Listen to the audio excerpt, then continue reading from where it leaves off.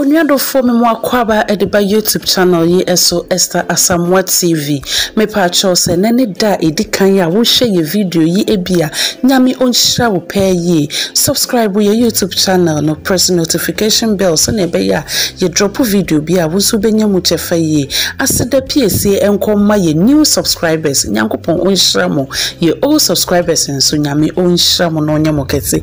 Enne de na ye enne ye Abunabunu Nkwan papa bi ene menken fufu wa wo hwe Abunabunu yi ene nwa kakra Wele kakra adwene kakra every recipe we ebe koye pa enti onua kame ho ne enko kitchen ho.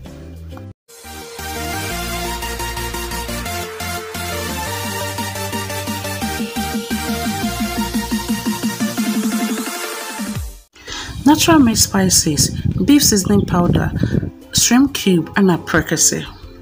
Kwansusuaa meko, jene, tomatoes, garlic, and a akakadro. Yen Kontomire ensusu eni. Enama ye debeye yen kwan no ye wo nwaw ana Wele. Adwene ana red fish yaho enso kan ho bi. Yen ntwenam enso eni.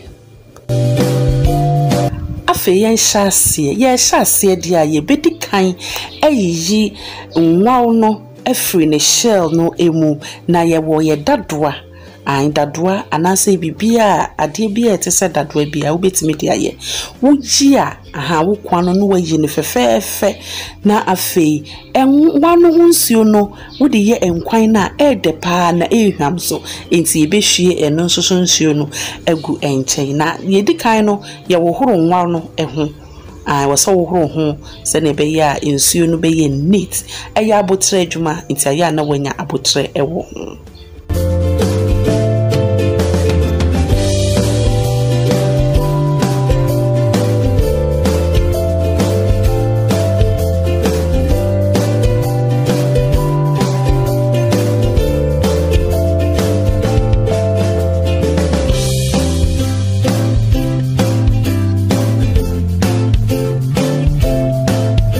Ensu a yenya efiri nwa no eho enie ye nwa nsu yeyi ye no sei ana etie de ho no anka ye de ebe wo horo nwa no eho no ne yeyi trotro no efiri ho fisa ya na nwa no eho etro.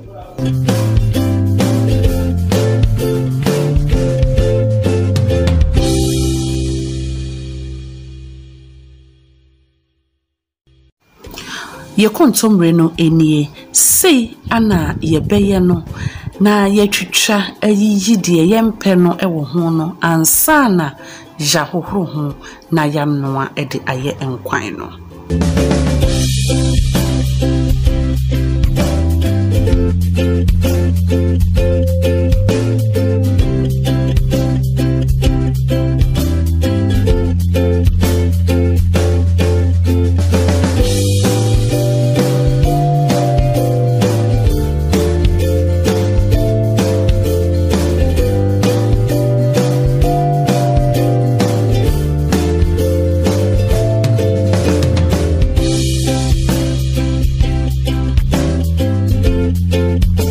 Say ya pese Kontomire no eye green pa ewo nkwan ni mu a ye de nchine kakra ebegu eho na ye de Kwansusuaa ne meko no egu ho na ya noa no be 5 minutes baby na ya jam ansa na ya hye enkwan no ase.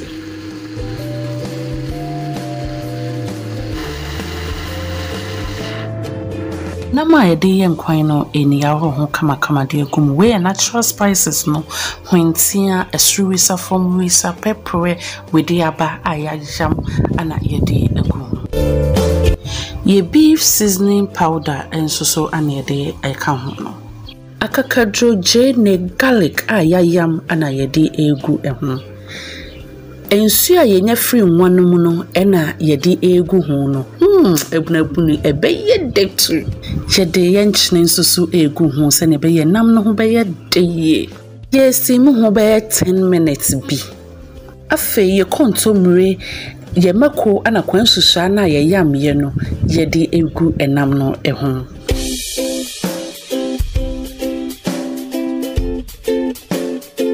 Abunabunu empe tomatoes bebre nti ye fa tomatoes nketewa miensen ene de agu. Yeje na yetwitwa ho kama no so ye de betum anoa enkwan no.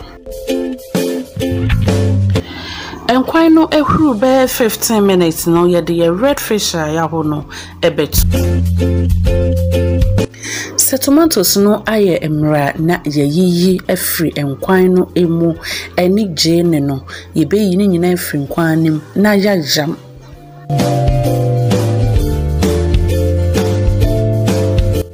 Ye tomatoes ni ye gene na ye yam ye no ena ye di egu enkwan no enso emu no. Ye prekese na ya wohoro ho atwitwa ye toto no enwusie ni bempe no watam de ato enkwanim me wo prekese recipe enso ewo me channel no eso abekwan no me kire se ne ye wo prekese ho na ye twitwa na ye ho adwumanti aya no akohwe wo ya adwene no ana ye de egu mu no me wo adwene kwan recipe bi ewo me channel no eso ne santi no betimi akoso no akohwe se ne ye sifa ye adwene ho adwuma. Ye the shrimp cube no ebe gumniam jai amanesi so be 10 minutes. Wow, yenkwan no are ready. Samre onuadofo enkwan yi. Sene aye de na chese ni flavor no wote prekese wom, wote nwa wom, wote adwene wom na ne de esofom se ya na apai. Mi gidi ye se wa wo hwe mi, wonso be ye bi ewo fie na wedi.